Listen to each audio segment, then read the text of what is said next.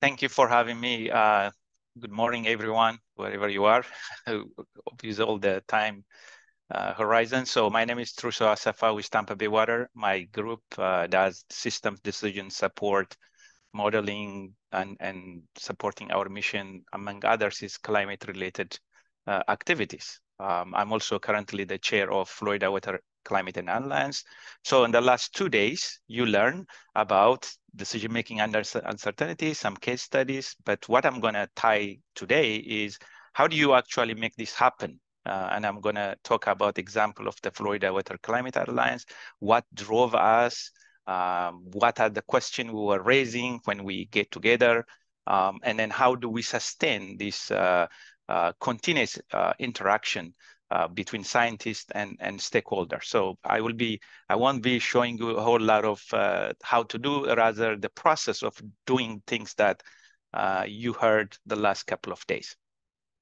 Tampa Bay Water, my company, is a water supply planner provider. So you can see we are on the bay and we'll come back. There's a reason I spotlight there. So right on the ocean, we provide water for 3 counties and 3 cities. And our demand varies close to 100, 250. And then also the multi-decadal climate impact. One of the things is interesting, as you can imagine, one of the uncertainties for us is everybody want to come into Florida. Great place to live, that this is in our backyard, beach, and believe it or not, more than 300,000 people move to Florida every year. So this is beyond the other uncertainty, probably even deeper.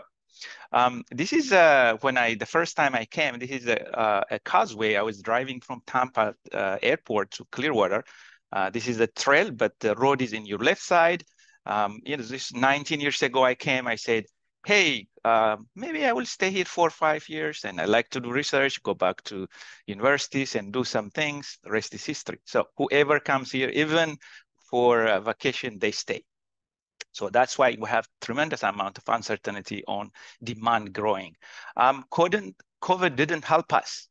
So one of the trends we have seen, this is deep uncertainty. Who knew COVID would shuffle water utilities demand, people moving in? So what we found for the last 2 years, 3 years is, given that people could work remote, we have seen explosion of population coming into our region.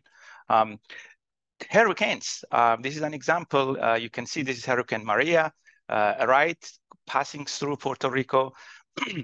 Some of the study shows that hundreds of thousands of people moved to Florida, a whole lot of them close to Orlando, but we got our own share as well. So these are how hurricanes and storms shuffle up in the future is a big uncertainty as well.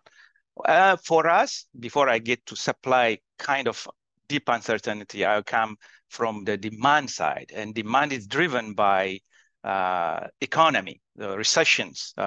So one of the things we have looking at is that how does this shift for our area? I know in some areas, even within WUCA, some of their demands are going down, but for us, it's the opposite. It's been explosive. A recession has been a very good indicator for demand. And this is interesting. This is since 2017 to 2014, we're looking at a recession is here, a recession is here. And this is interesting from Forbes. They said 9 out of 10, the last recession came with a Republican government in the office. And they were expected. Well, recession was not there. Bankrate came up with, when is the next recession? Not yet. I like this one from New York Times. It said recession will come eventually. So we have to be prepared eventually. And one of the things they said is even economists don't know when is that next recession. So demand side variability for us, couple that with supply, is a huge one. So what you can see is actually in the past, recession used to be a good indicator for unemployment for recession. And the only time happened is, you guessed it, COVID time. So you have this kind of unemployment, but we didn't get that recession as well. So we have to juggle economic uncertainty and supply climate variability. So we end up developing a range of scenarios. This is an example that we use in our model. We generate a range of scenarios. You can see here in green, the high demand we can expect somewhere in the middle. And then you have, so this is 1,000 scenarios we use to for infrastructure planning and so on. Supply side, we have quite a bit of uncertainty. So we have a very highly seasonal flows. You can see that we get about 60% of our rain within 2 to 3 months of summer. This is typical for Florida, a little bit even southeast as well. So what does it mean? So any change in the variability, any change in the amount, any change on the start of the wet season is going to impact us. We don't have a whole lot of storage here. We don't have over-year storage like most of you probably from the West you have. So our storage are very, very small in a way that we fill it up summer in 3 or 4 months, and then we use it for the next 8 months. So understanding climate, understand the variability and how all this translate into hydrology is very important for us. Another thing is that this is one of my favorite graph. It shows you annual rainfall we get in Florida in our area, and then the percentage that end up being ET, evapotranspiration. So what's interesting here is, in fact, in a dry year, when we get about 35 inch, 90% of that water rainfall end up being ET. It's only when we get quite a bit of water or the rain, we get, probably close to 55. So on average, about 70% of the rain end up being evapotranspiration. So a degree Celsius increase, you can imagine how much that impact. And some of the research we have done with our collaborators is looking at how does this change in temperature impact the entire mass balance of the hydrology, as well as shifting the flow that we get. So what do we do? So we did initiate close to 2007, 2008 with University of Florida Water Institute, looking at this. And then initially we said, hey, why don't we do it in-house? So we put a PhD student, a postdoctoral student, and we actually develop our own MM5 the models. But we quickly learned that was not satisfactory. So we said, hey, let's leave the climate modeling to the climate scientists. And that's how we end up bringing other climate scientists from the state as well, which I will come back in a minute. Then we formed the Florida Water and Climate Alliance. So this is kind of mirroring WUCA. By now you all know, but when we start engaging then, we said, hey, Florida has quite a bit of unique climate and hydrology and so on. So we should bring a state level that's really looking at the local processes that you normally may not get it if you look at a GCM projection for the entire state, for example. Well, just before forming that, we joined WUCA, so you know who are the WUCA members and so on the last two days, so I'll not repeat. So this is basically what initiated the Florida Climate Alliance after that. So we started we joined 2009 WUCA, we started 2010, the Florida Water and Climate Alliance. We are on our 13 strong years and with quite a bit of engagement. And I'm going to explain what are those engagement, how do you sustain that? So Florida Climate Alliance is a stakeholder science partnership. This is actually our mission. You can look at in our as well other information on our website. This is a training which we are doing today, these 3 days. When you all are doing online, this is what we were doing before COVID in person. In fact, this is what you see the picture on the top is when we organized with WUCA and Florida Climate Alliance here at Tampa Bay Water Facility. The last figure here is interesting for me. And one of the things it really sets up for us, why do we need to do things at the Florida level is that, especially going back to 2010, 2013, most of the climate models, they were coming up at 2 degrees. we live here. And you can see some models has to assume you are in a water or you are on a land. And then this ocean land atmospheric interaction and those model at the global scale could not reproduce what we see. If you do a dynamical downscaling or some other method to look at the fine grid, this is what you get. So this is, in fact, we show it. That's one of the reasons that we decided to have.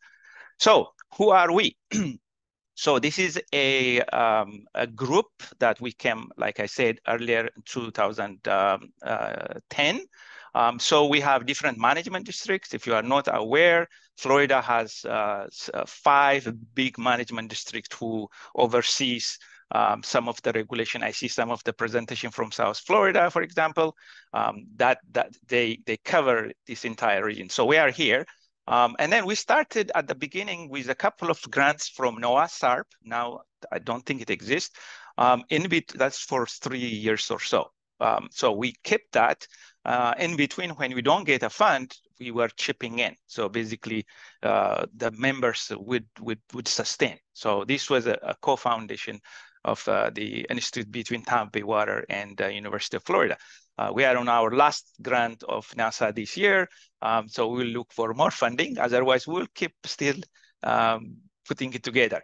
So the way it works is we have a steering committee. So what we do is there is a continuous iterative loop in terms of understanding. So as you can see, there are practitioners from water utilities like me, from Tampa Bay Water, and Danielle is from Peace River.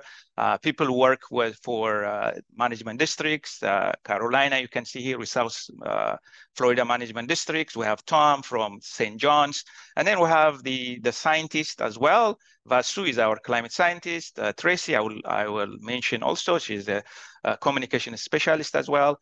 She has some study. I will come back to that. And Wendy Graham as a hydrologist. So basically what we have is this core team would plan, and we used to have 2 to 3 in-person meeting before COVID, but now we are doing it online, very successful. In fact, we get more than 250 registration every time, and at least we have an attendance of north of 150.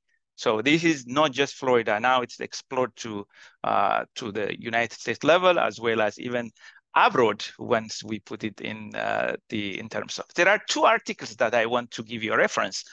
This was when we celebrate our 10 years. We published a cover published in Bulletin of American Meteorological Society. Here it shows you a little bit of what I said and even more. What was the driver? So if you want to know more about that, you can refer on that one. Recently, we also had a listening session, something like this as well, getting input from our participant, and we pushed out. So this is another article that you may want to check.